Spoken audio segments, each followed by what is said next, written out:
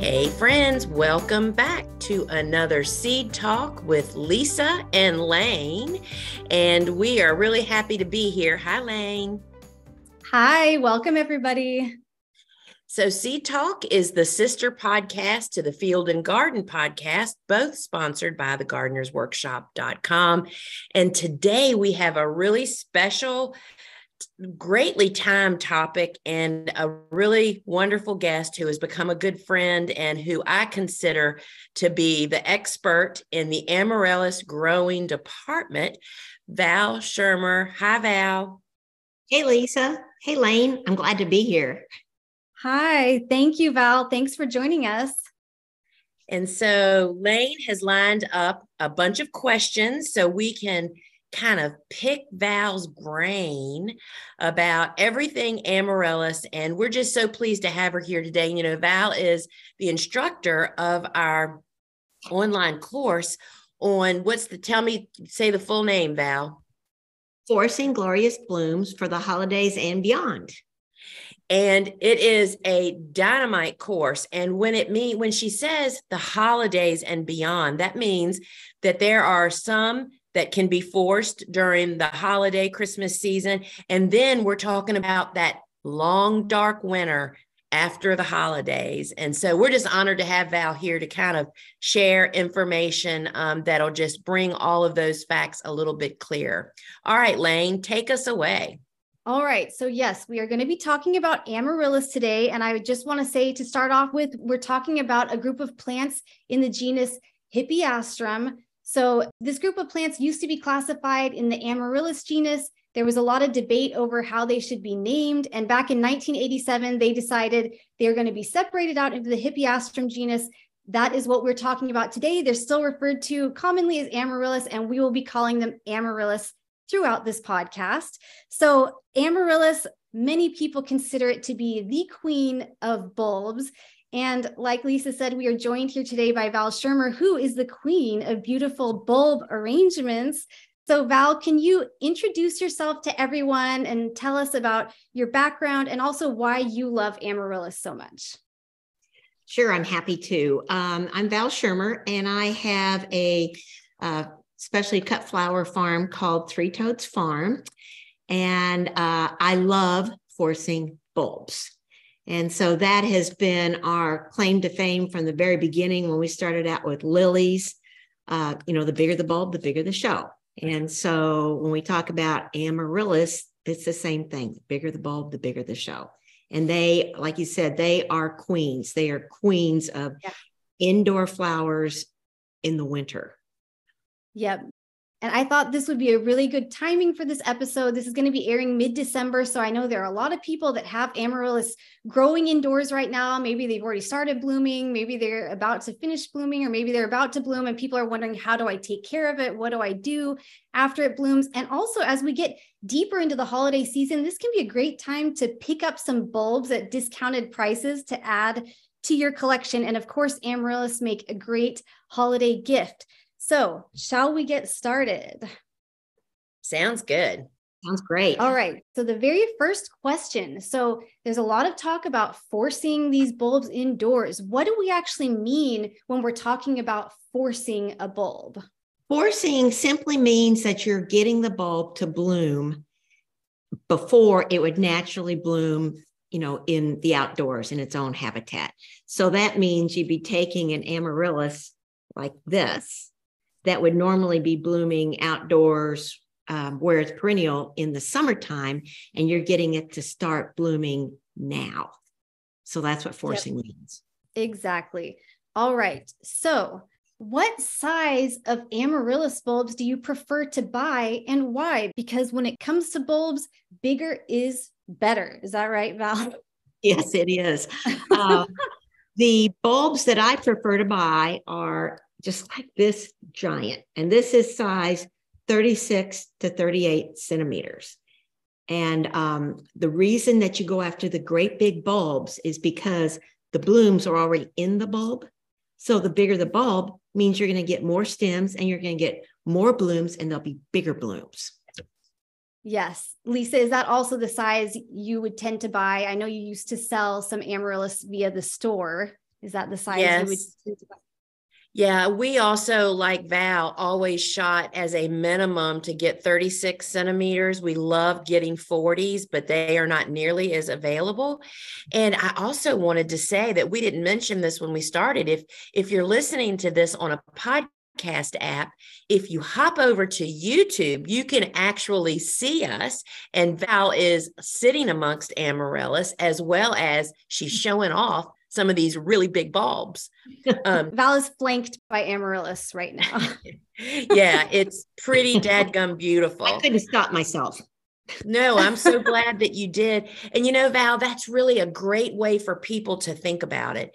When you look at the bulb, the flowers are already in there. And sometimes when you see, I just saw some at the store. I just got back from the store a few minutes ago, and they had Amaryllis in a little box, and they were so small. And it's like, how disappointing for people when they see these in magazines and online, these big, beautiful blooms. And that's not what's coming out of those small bulbs, right?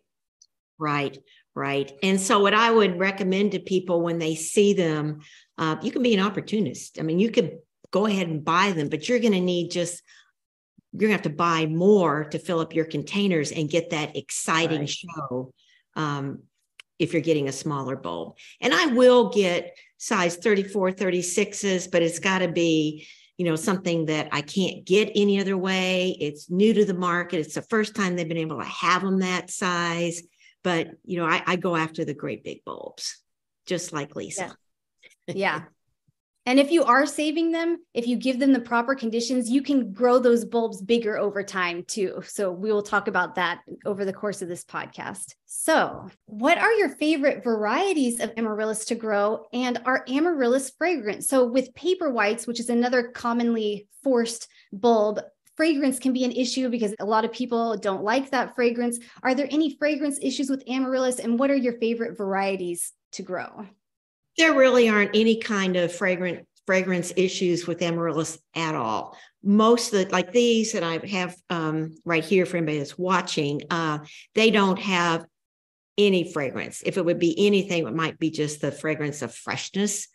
There are some varieties that are said to be lightly fragrant, but it's really not there. It's not like a paper white issue where, the common paper whites can be really overpowering. Yes. And my favorite varieties. Hard to pick. It's like picking pansies or picking dahlias or something. I mean, you love the one that is making you happy right then. I like, for anybody that's watching here, one of these Amaryllis is a single, this one, and then this one is a double.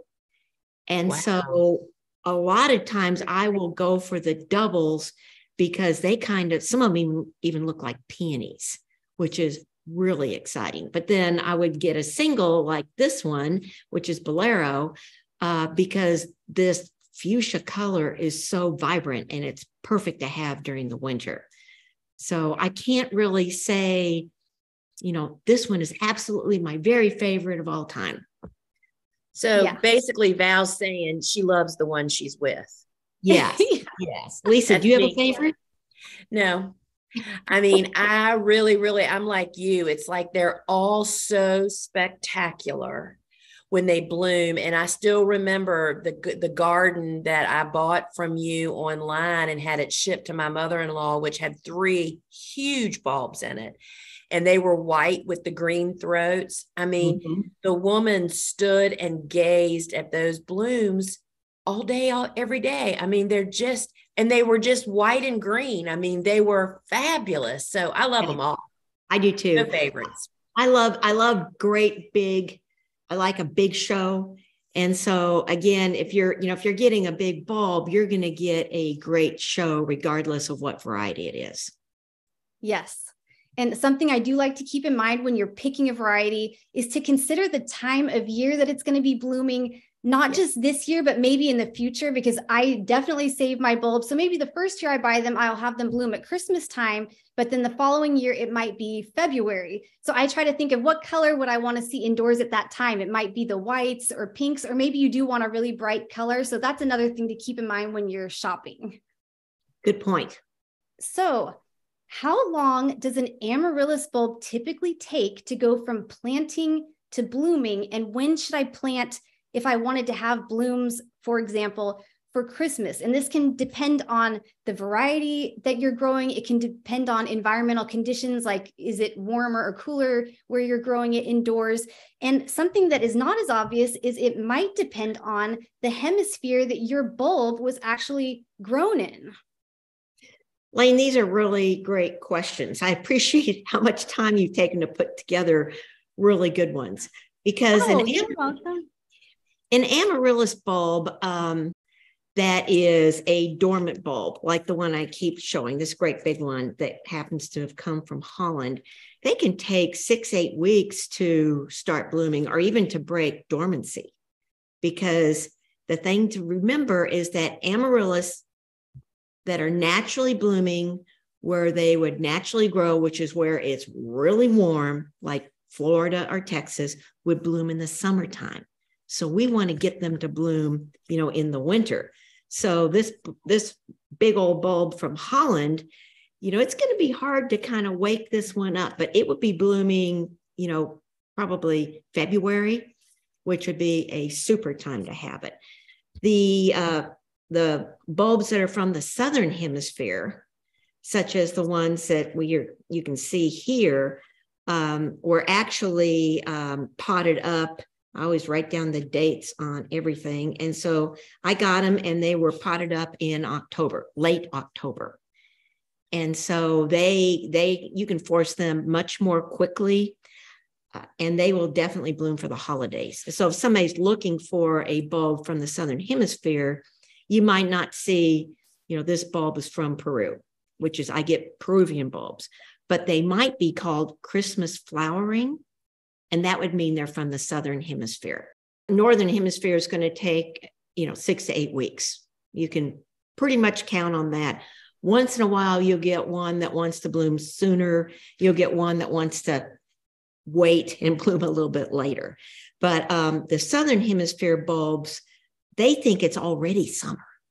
So, and they have been held. I mean, they think it's July. So they are really itching to start growing. You should be seeing growth. If you have a southern hemisphere bulb, you should be seeing growth within a week or two easily. And these, I tend to grow these a little bit slower because I kind of like them a little bit shorter also. So I keep them a little cooler. And so this one has been growing since the end of October and it's already starting to bloom. And the other thing about getting great big bulbs is that you're going to get multiple stems. And so if you see one that's already starting to bloom, don't disregard it as it's going to be a one and done, because a big bulb, like what we were talking about, will send up 3 stems. Oftentimes it'll send up 4 stems. So it will be blooming for, a couple months. Yes. Okay. That was a really pleasant surprise with bulbs that I got from you, is like, I can remember the day she called me and said, "You won't believe it, there's another bud. I had set them out in the garage," So yes, bigger is definitely better. I mean, the more we're talking about it, I'm being reminded of all the better parts of it. Yes. And we're recording this in early December, just to give everyone a frame of reference of the timing. Okay. Next question. So let's say you have your bulbs, you've already picked them, you've already gotten them. So are there any special tips to help wake these dormant bulbs up prior to planting? And I'm referring to a little bit of a soak for their roots. Yes. So the thing to keep in mind with amaryllis is that they love warmth. They love it. And that's what wakes them up and gets them to start blooming. And so what I recommend is that people get their bulbs and then they take an extra step, and when you get them, put them in in any kind of a dish with a little bit of water. And I like to sprinkle in a little bit of like Miracle Grow Miracle Grow for tomatoes, for example, just a little pinch, and let that bulb sit in that little bit of water. And I'm talking about 1/4 of an inch of water. You don't want them sitting in 2 inches of water, but put the roots in it too. And that will soften them up and kind of wake them up. And then what you would do after letting them sit overnight in a warm spot in warm water is to plant that bulb and put it someplace warm. So if you have a south-facing window that in the wintertime gets, sun coming in, that's a good spot. If you have an old house like we do, you could actually sit your pot on the floor register and it would like that heat coming up too. Just put it in the warmest place that you have in your home, and it will help it wake up much quicker. So let's talk about containers. I know, Val, you have beautiful pots and containers that make everyone jealous, but what type of containers can I grow amaryllis in? And does that pot or vessel need to have holes? And how big does it need to be? Because amaryllis actually do like to be a little bit snug in their pots. Yes, that's true. They like to be, you don't want to put an amaryllis in a great big pot and there it is right in the middle. It won't look very pretty and it's not going to be very happy. And so if you have clay pots, if you have something left over, you could pick up one, you could get a 6-inch pot. And that, if you have a big amaryllis, that's going to be the ideal size. I plant mine, the Peruvian ones all get planted up as soon as they come in 6-inch plastic pots. And the reason I use plastic is because I intend to transplant them. So even if it's a plastic pot, I'm not considering that for the final show, unless you happen to have a container, like some kind of a really pretty thing that you can just slip the 6-inch pot down into it, and then it can stay in the 6-inch pot. You asked me about, do they have to have drainage holes or not? You can do either one. But the thing to keep in mind is if you put it in something that doesn't have a drainage hole, you don't want to overwater it, which people can tend to do because this is a bulb that we're talking about. And a bulb that sits in water is going to rot. So you want to make sure that you don't overwater it. If you have a clay pot that has a drainage hole in the bottom, I always put a coffee filter over that hole so all of your dirt doesn't just fall out. And if you're planting it that way, you don't have to really worry about overwatering it very much. But another trick is when you first plant it, give it a good drink of warm water, make sure the soil is moist, then set it in that really warm spot and don't water it again until it starts growing. Yes, that's a good tip. Actually we will talk about watering too, but that's a really good tip. Okay, let's move on. And great point about if your container or pot doesn't have holes, you just have to be really vigilant not to overwater, not to let that bulb sit. You don't want it sitting in water and rotting. Right. And I forgot to mention one other thing when we talk about containers.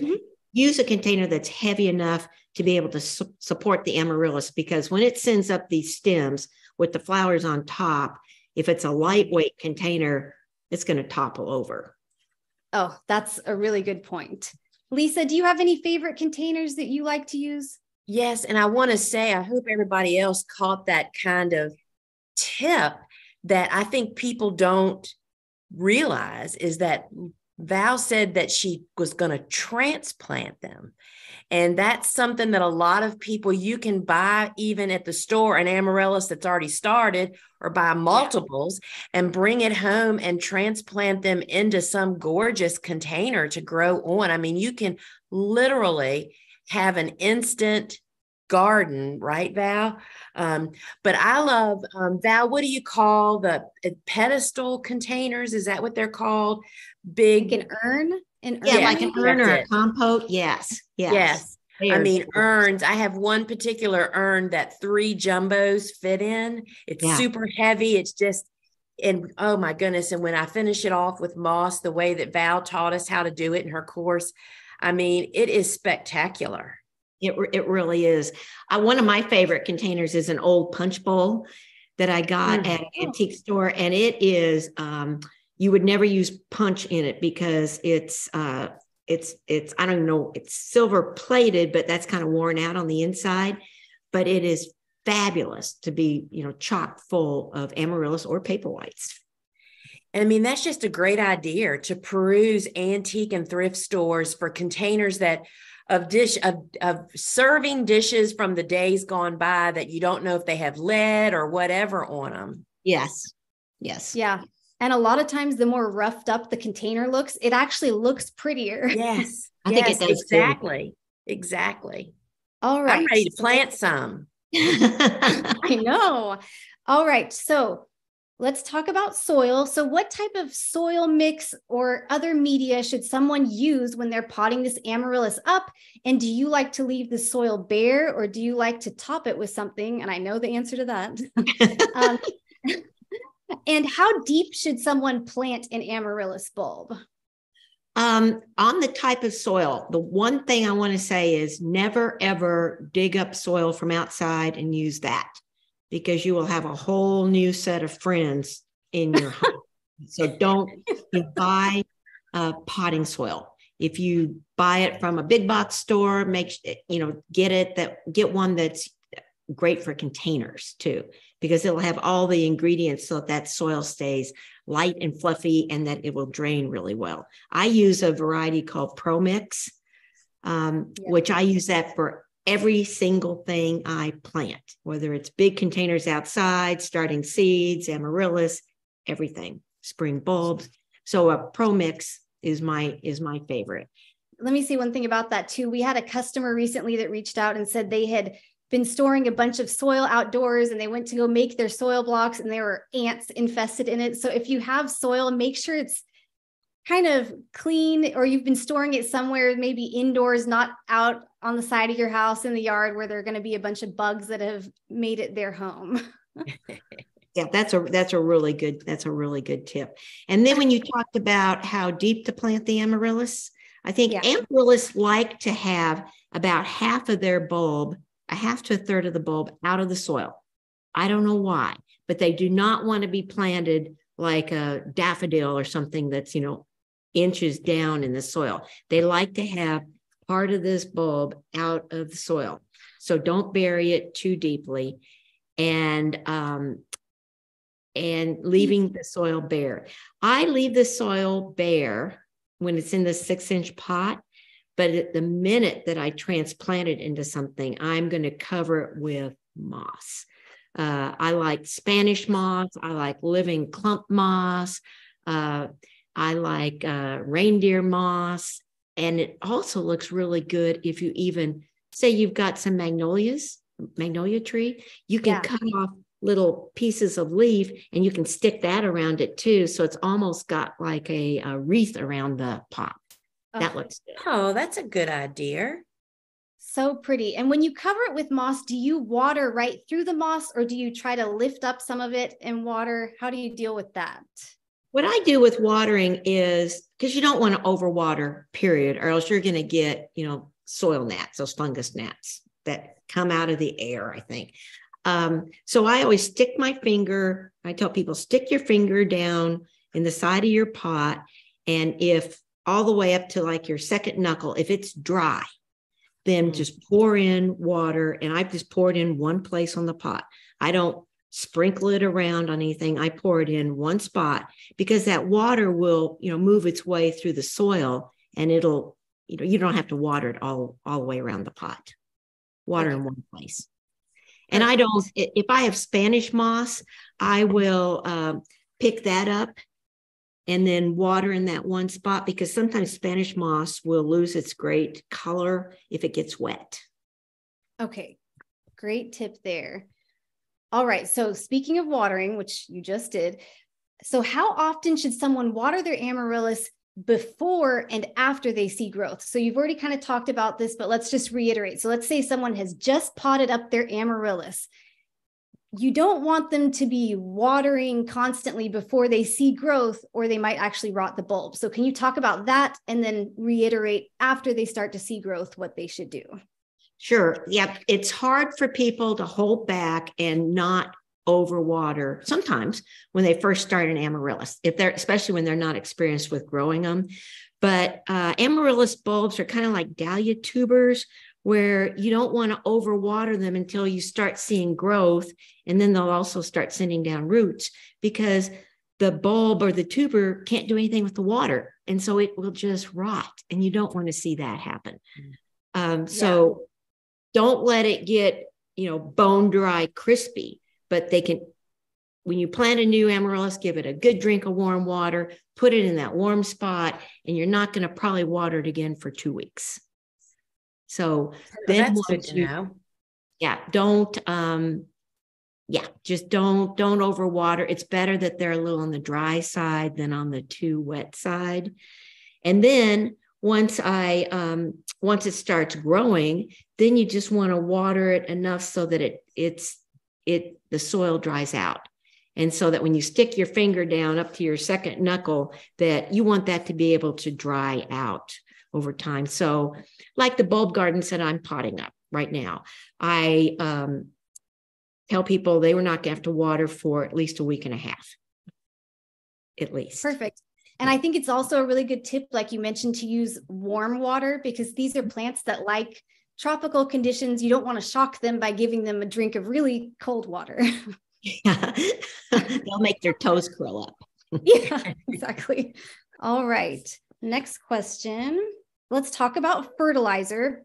So should someone fertilize their amaryllis? And if so, when should they start? How often? And what type of fertilizer do you recommend? And you did already mention including just a pinch of something in the soaking water initially, but go ahead with that. Yeah. Amaryllis are bulbs, and all bulbs do not need to be fertilized when you plant them, because they've got everything they need to grow a beautiful bloom or lots of blooms already inside that bulb. And so I don't fertilize my amaryllis at all until summertime. Like next summer, when I move all the amaryllis outside when it's warm, like really warm. And then I will water them when they're dry, and I fertilize them whenever I'm fertilizing something else. So if I'm fertilizing my tomatoes, I would give the amaryllis a shot of that fertilizer. Miracle Grow for tomatoes is fine. You don't have to fertilize them with, some of the special things that are like a rooting and blooming, because they're not blooming then. So just any kind of a 10-10-10 fertilizer, a balanced fertilizer is all you need. So just a general purpose. Yes.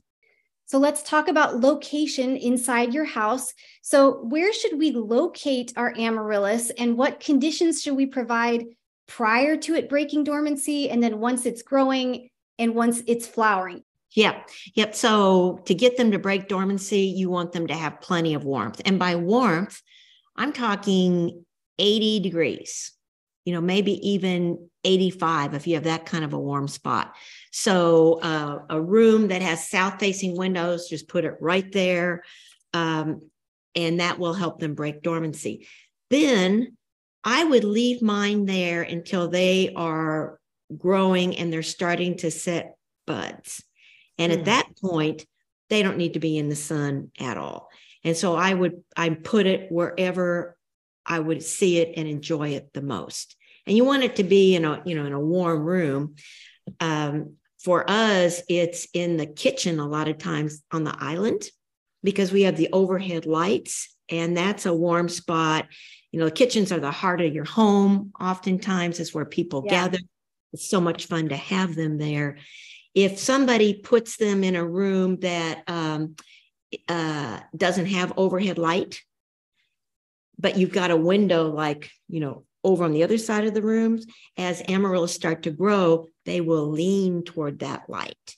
And so if that's the condition you've got, it's fine. But every day or so, you want to give that pot a turn so that it straightens itself up. It doesn't just keep leaning, but you just turn it around.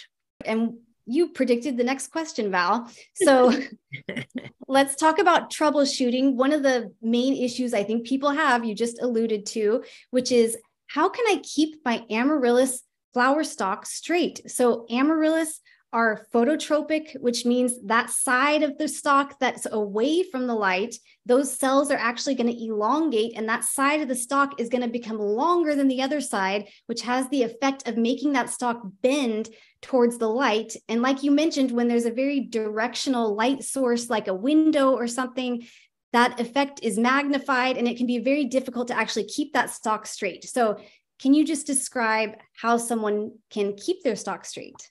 That is an excellent description that you just gave. That's so that people understand why they're, I mean, that was Layne, that is spot on. So one thing is just to keep them turning, and that will keep them straight. I don't provide support for my Amaryllis. Sometimes people will, I've seen where they go and they cut some branches and then they put them around the Amaryllis and then tie it up at the top, almost like a teepee, which is so pretty to do something like that. And then that gives them support as they grow. I find that if you're giving them light indoors, like on your countertop, and that you've got the overhead lights on, that they're not going to typically get really, really tall and lanky, but they might. And if that's the case, and we can talk about what to do if one of them like falls over, because that's not bad. Oh, yes, we will actually talk about that. That's true. Yeah. And something I've noticed too is it's really important, like Val just said, to try to rotate it a quarter turn every day, because you will think it's going fine. There have been some times where I'm like, oh, it's totally straight. I don't need to rotate it today. And then you come back 2 days later and it's totally curved. So just make sure you preemptively rotate that a quarter turn every day. Lisa, do you have any tips for that or experience with that? Yeah, I am. I'm one of those people that teepees because I have such a low light in my house, I mean, even with overhead lights. So yeah, we kind of preemptive do that from the get-go to build our little stems. And we oftentimes will use our saucer magnolia stems here, and they look really pretty with their little fuzzy buds on them. And then we could even just string a ribbon or just raffia around that if it's needed. And sometimes I have found that when we do that and you give them that kind of support at the hip, and when I say the hip, I mean like at the 8-inch or so height on the stem, then they'll just, because they get really tall in low light. And so we've pushed those limits. So I wished I had enough light to just turn it every quarter. But that works really well. That was a great tip. And let's talk about it getting tall too, because I liked Val's comment earlier about keeping the temperature a little cooler to help the height stay shorter. So my flower stalk is getting so tall and top heavy that it's flopping over. Any tips to help prevent this or remedy it? Yes. I have a friend that actually what she did when hers got really tall and flopped over, because it will break the stem, because these are hollow stems. And so it can break them. But what she did, because it was totally flopped over like 90 degrees angle, and she braced it back up. What I do is if one flops over, I get to use it as a cut flower. And Amaryllis flowers last as long as a cut flower, even longer than they do actually on the bulb. And so that's another reason why I like to plant at least 3 of them together, because if I've got one that kind of flops over, or even maybe they're just too crowded because they have so many blooms and they're kind of all jammed in there, I'll just cut off one of these stems right above the bulb, and then I'll cut it down to fit whatever vase I want. And like they look fabulous in a vase with magnolia leaves in it, maybe some nandina in it, and then stick in a couple of amaryllis. Yes. So Val, you have predicted the next question. Oh. So can you use amaryllis as cut flowers? Yes, of course you can. And if someone wants to specifically harvest an amaryllis, what stage should they harvest it at? And you just said it has a very long vase life, but any other information about that? Yeah, people that grow amaryllis as cut flowers and then send them to florists. The florist will get them when all of the buds are shut. And that's because they don't get damaged on the way, to the florist. They will continue to open up. I don't think the stage that you would cut it is that important. I would cut it when some of when it's first starting to open, and then you've got other bloom buds too.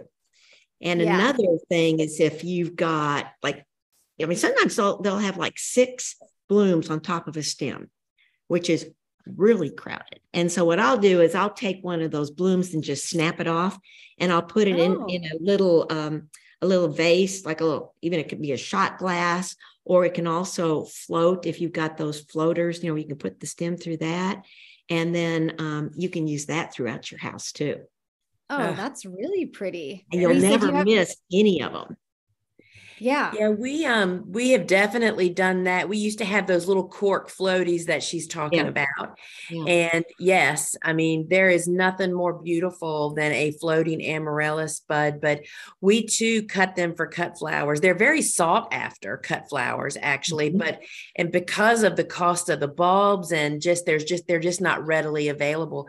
And to grow your own for your own home, I mean, a vase, a tall cylinder with 3 amaryllis or even 1 amaryllis with a little bit of foliage on your mantle is that is like over the top amazing. Cut flowers are just the best. Yeah. All right. So how long does amaryllis typically bloom indoors? And again, this can vary based on a lot of things, but in general, how much time can you expect them to be blooming for? And that is a great question, because I always tend to err on the side of them not blooming as long. So when I say, they'll bloom 6 weeks easy if you have a big bulb, because it will, for anybody that can see here, like on this particular one, I've got 1 blooming stalk. I've got another one that's just coming up. And then down here, I've got another one just peeking up. And if it sends 4, that show is going to go on for 2 months. And if I say 2 months, then I always have people saying, mine lasted longer than that. Yeah. Yeah. And it's also a good idea to maybe have some different varieties going and having multiple bulbs in the same container. Just that helps to extend the bloom time. And also you could stagger the time that you're actually potting these up. So you can really get a very long season of amaryllis blooms in your house if you have multiple containers going. Yep. The ones that I'm shipping right now that are dormant bulbs, because that's all I'll ship is dormant bulb garden. I tend to go for brighter colors that would look good, blooming, like the apricots or something like that. But another thing to think about is like all of these reds and the reds and whites. I mean, they'll be blooming around like Valentine's Day. Yeah. Which is a special treat for somebody. Yeah. That is a special treat. Okay. So now let's talk about as the show comes to a close. So what should I do as the flowers start to fade? So amaryllis, like Val has been talking about, they can send up multiple stalks, and then on each stalk, there can be multiple flowers. So let's talk about a stalk, and let's say one of the flowers on that stalk has faded, but there's still other flowers on that stalk. What does someone do in that situation? And then once all the flowers on a given stalk have faded, what should someone do? Okay, it's another great question. The thing to kind of keep in mind is that you don't want that bulb trying to expend any resources or energy on something that's past its prime. So as each flower fades, and when it starts not looking that great, snap it off. That's because you don't want that bulb trying to keep that bloom in bloom when it's already fading. So I just snap it off. And then when all of the blooms on one stalk are gone, then I cut that stalk off right above the base of the bulb. Again, I don't want that bulb spending any time on trying to keep that stalk green. That doesn't matter. And it looks too. And so then when all of the stems are done and they're all cut off, then it's probably already sending up leaves to rejuvenate itself, like you've mentioned.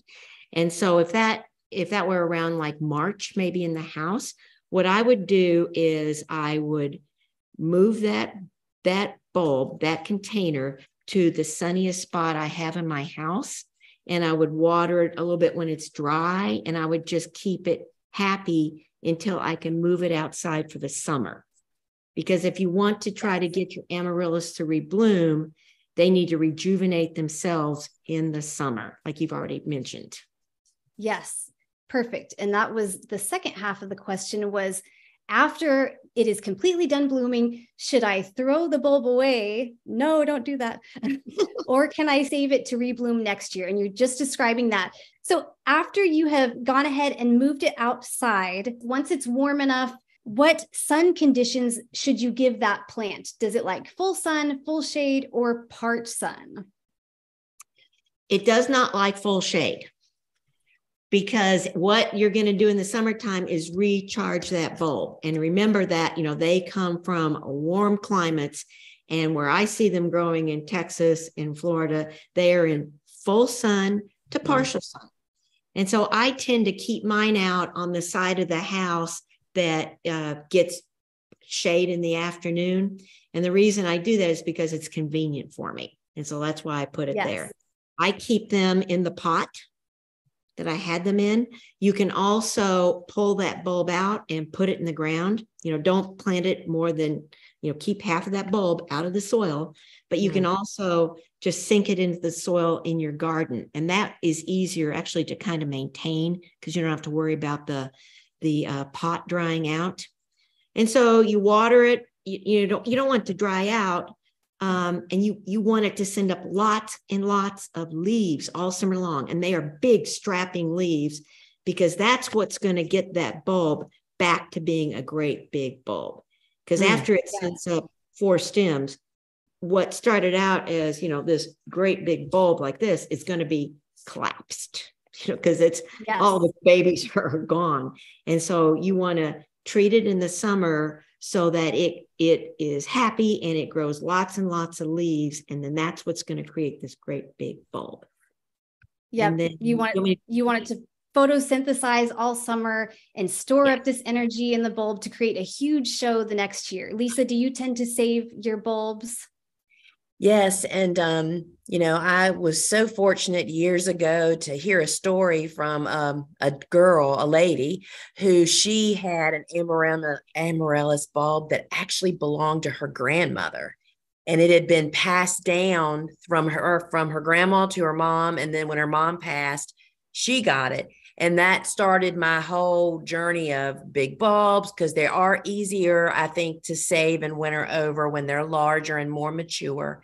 And so that's always fueled us. And I know a lot of people that actually have started that family tradition. And we love, my mother-in-law has every amaryllis she has ever been gifted with, and her sister.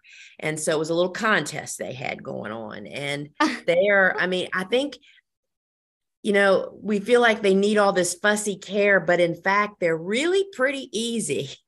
Yeah. Really pretty easy. They are. They are.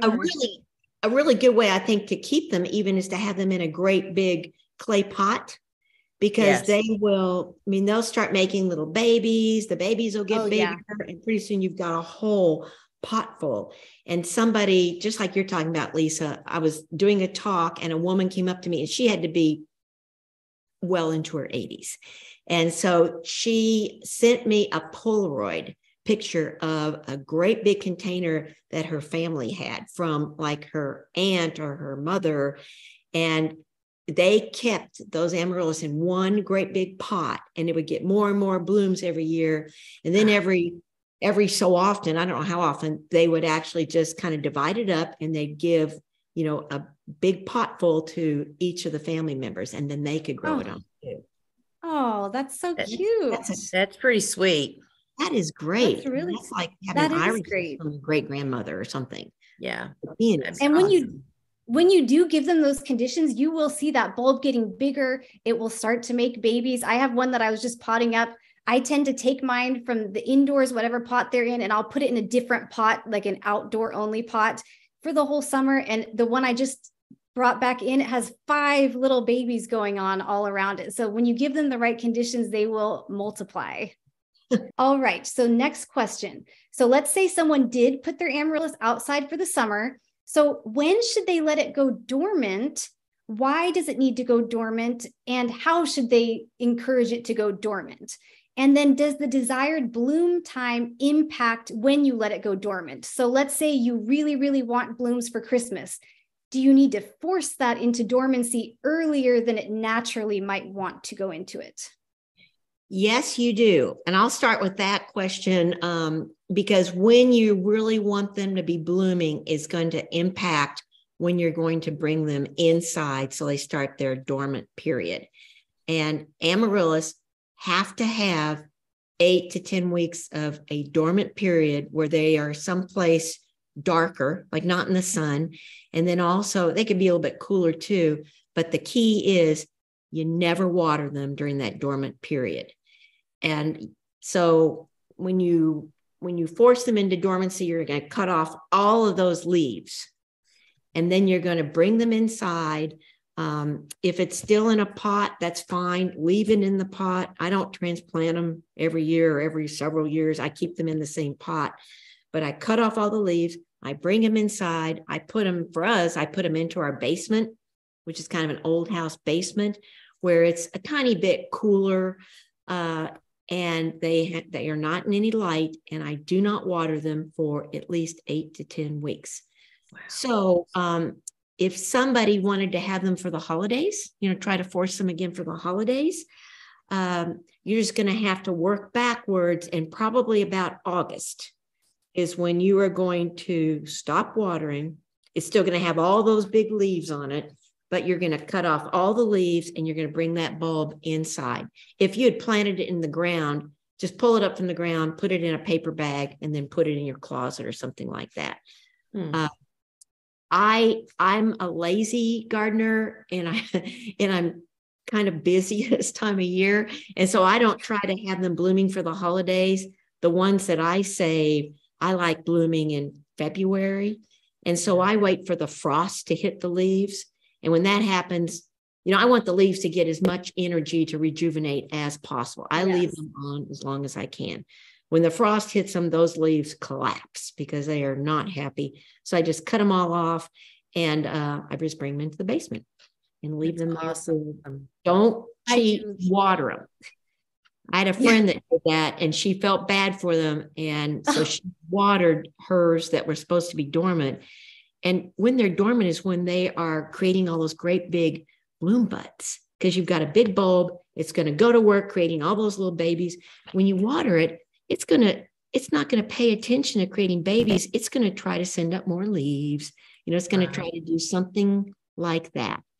In fact, somebody just emailed me yesterday and they had forgotten to cut off the leaves when they brought theirs in. She said, some of them are still green. It's like that poor bulb has been trying to save its leaves versus create buds.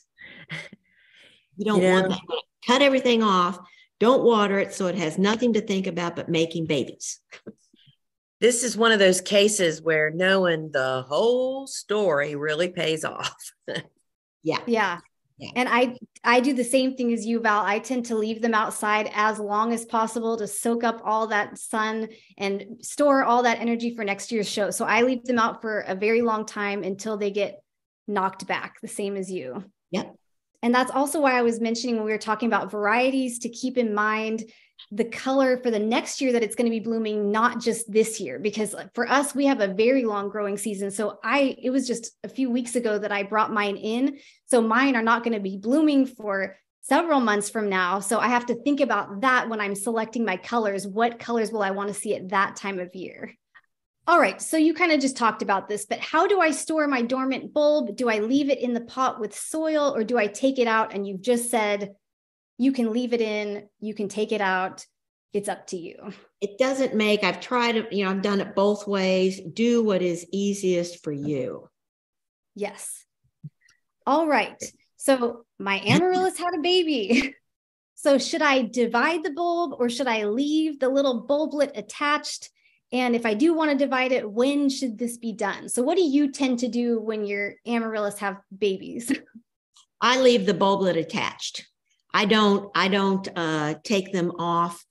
You can't, I have somebody, I have somebody who's come to our workshops that likes to take it off and then she wants to grow it on, but it takes years for that little bulblet to form a big enough bulb that would actually bloom.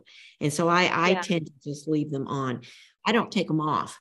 I don't either. And, it just is one more example of why amaryllis bulbs cost so much. It's like right up there with Lenten rose babies. It's like they are such slow growers that people are, so surprised by the prices sometimes, but it's like somebody has had to care for, move, treat, and whatever this for years. Yeah. No, I never removed them. I just left them on and went on about my business. That's exactly I agree. It's easier just to leave them on while they're still in that young stage. Yeah. Yeah. And so some of the ones I'm potting up, they have babies coming up on the sides. And so I like that because it sends up like their own little thing of leaves. And that's, they are, for some reason, they remind me like of a baby giraffe. I don't know why that is, but they just leaves next to their mama who has great big leaves. Yeah, that's cute. All right. So now let's talk about gifting amaryllis. So what stage of growth do you think makes the best gift? And then also, I'm just curious, what's your favorite time of year to have amaryllis blooming in your personal home? The stage of growth, and that's going to come down to how convenient it is for you to transport it to whoever you're giving it to, or for them to transport it home. And that's going to be when it's not in big full bloom. Right. Probably because they can tend to damage some of the flowers, because they'll set it on their seed and then it's up against the back of the seed. And then that can just cause a little bit of bruising on the flowers. But we actually, when I am delivering a bulb garden that's got 3 bulbs in it, I love to have one starting to open so that the person getting it, they are just so excited because then they see what it is. But that's because we're really careful about transporting them in our car. And anybody can do that, just put it someplace where it's not going to get damaged. And that's kind of my tips on that, I guess. Because if you break a stem and they aren't very developed yet, there's just not a lot of options. So, I was going to say for us, when we were used to, I've sold them in many different ways. We sold them at markets, we shipped them, we've done all the ways. And I'm telling you, we like to move them before they start growing. We like to sell them dormant because that allows them to get where they're going, to get settled in before they have to start putting on the show, and less stress. And that's not necessarily the best for a gift for somebody to receive, but it's the best in the long run. Yeah. So if you grow several amaryllis, and if you do like I do and plant them into these plastic, 6-inch pot, and then when you want to make a gift for somebody, you look at them and you're looking at all the different ones at different stages, and you get to choose, what you want in that pot. And I like for people to see, what it's going to look like, and then to see what's coming on. It's so exciting when they see other stems coming up. Yeah. Yeah. That's very fun. I think the anticipation, even if you're giving it to a kid and maybe you've let it break dormancy so they don't have to wait that whole time period, but they get to anticipate, they get to see it growing from the very bottom and get so tall. Kids love them. And it's not just kids. My father-in-law, who was not really not a flower guy, he would call me and say, it grew an inch since yesterday morning. He was watching it. And so, they're very, very exciting. We loved providing those to people with how to grow them. It was awesome. Families do that, and they will, like somebody will give one to each of their siblings or to each of their aunts. And then it becomes a competition. Like which one's doing the most, the fastest, but it gives them a lot to talk about. Exactly. Which is what a lot of people need at that stage in life. Yes. Yes. For sure. Do you have a favorite time of year that you like to have them blooming in your house? Like for me, I actually really love having them bloom in January or February, kind of after all the holidays have gone by. Do you have a favorite time of year that you like to have them blooming? I'm exactly like you, Layne. I love for them to be blooming because I don't keep houseplant. I don't keep a lot of houseplants in the house. I love cyclamen, so I have cyclamen in there blooming. Oh yeah. But, I love them blooming when it's, when you look outside and you're thinking, when is spring ever going to come? And that's when I think that they make you the happiest. And if your house tends to be a little bit cooler in the winter, that makes these even last longer too. Yeah. How about you, Lisa? I am so very much the same. I mean, we used to love to sell. Is it north that's later? Northern hemisphere? Yes. Yes. We used to love doing the north. I mean, people would think, oh, they're going to bloom for Christmas. It's like, no, there's enough going on at Christmas. These babies are going to like wide open the end of January, February. And that was the most spectacular show. I think people sometimes were a little disappointed at the beginning, but once the show started, they were so happy to have them at that time of the year. And once they know what to expect after that first year, they are hooked. Yeah, yes. They're hooked. Yes. All right. So we're on to the last question. So where can someone learn more about forcing bulbs and creating indoor displays, and how can they connect with you, Val? Well, I would say that the course that I did for the Gardener's Workshop is the best way. I think it's a great way to learn how to do this, because I taped myself throughout the process, actually growing these and saving them and how I use them. And so for $50, you can learn everything about how to do that. Yes. As well as where to purchase them. If you're a home gardener, and even commercial resources for flower farmers that want to do it.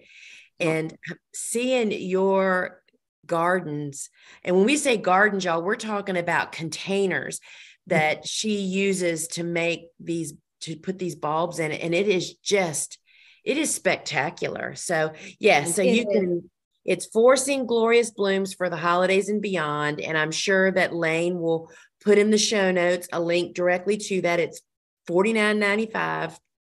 And if you're not familiar with our courses, once you purchase it, it's just like buying a book, y'all. You can pick it up anytime and rewatch it. You just log into your online library and it's right there. And if you have unlimited lifetime access. So if you get it this year and you do it, you don't have to remember everything, because guess what? You can just watch it again next August or September when you're thinking, all right, now I know that I want to order my bulbs earlier to get the big ones and to get all my supplies. And Val, as a commercial person, you actually order your bulbs in January and February, right? For the next year to get the big ones. So that's a great tip for commercial growers. Yeah, because the great big bulbs are they're not 1 or 2 years old. I mean, they've been around for a while. And it used to be that the size bulbs that I get are, only 2% of the amaryllis in the world are that size. And now since COVID, I think it's less than 2%. Yes. So, but people could go online, just Google, and there's retail sources where you could actually get, probably on sale, maybe some great big bulbs, and give it a shot this year. Because that would be a fun thing for somebody to give the course as a Christmas gift, and then also have a couple bulbs coming for the person. Yes, I was going to suggest that too, because the course is giftable. And like Val said, it's just a really fun course to watch. It's Val. She's outdoors in her greenhouse or indoors, and she's got all these beautiful, beautiful, beautiful displays. And just prepare yourself, because you will want to buy some amaryllis bulbs after watching her course. But it's true. It's true. It is true. So how can people connect with you, Val, on social media? Sure. On social media, it's either Three Toads Farm or Val Schirmer. And my personal Instagram is full of flowers, full of horse racing. Maybe got a Bloody Mary mixed in once in a while too. And then, and I love to connect with people. They reach out to me. They ask me questions, what to do. And then same thing with Facebook. It's Three Toads Farm or Valerie Schirmer. Thank you so much for joining us, Val, and sharing all this information. We really appreciate it. Thank you so much, Val and Layne. Thanks you. Both of you. This has been fun. Right. Yeah, Friends, this is so fun. Till we meet again, friends. Ciao. Bye. Bye.